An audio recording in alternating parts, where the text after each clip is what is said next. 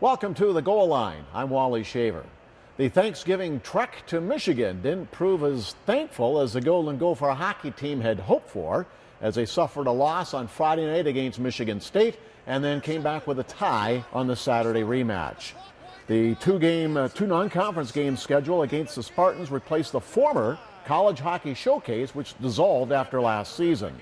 In Friday's loss, Minnesota fell behind by a 2-0 count, but then rallied back to gain a 2-all tie, which stood until the third period. Two more goals in the first 5 minutes of the third put Michigan State back up by a pair. Then Nick Bjugstad scored his second goal of the game and team-leading 15th of the year to pull the Gophers within one. But despite a huge 43-23 shot-on-goal advantage, they couldn't find the tying marker. Saturday night, Minnesota again had to rally from behind, trailing 1-0 after one and then 3-2 after two periods of play.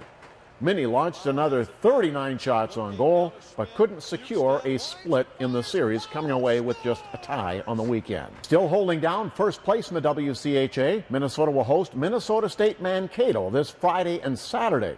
The Mavericks have been hit with a slew of injuries in the first half of the season and currently sit in last place in the league after a loss and a tie against Alaska Anchorage last weekend. The Gophers remain the second highest scoring team in college hockey and fifth overall in the nation in team defense. Forward Nick Bjugstad is tied for first in the nation in scoring, and with his 15 goals, he has now scored more goals than any Gopher in each of the past two seasons. Gophers Kyle Rao and Eric Halla, along with defenseman Nate Schmidt, are all ranked in the top 20 in the nation in scoring. For the Goal Line, I'm Wally Shaver.